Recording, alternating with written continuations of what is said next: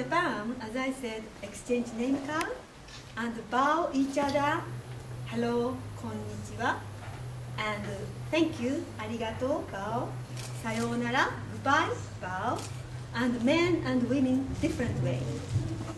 Ladies bow hand here, yeah, and back straight, and gentlemen's bow hand here and back straight, and konnichiwa, konnichiwa, and back all the time straight.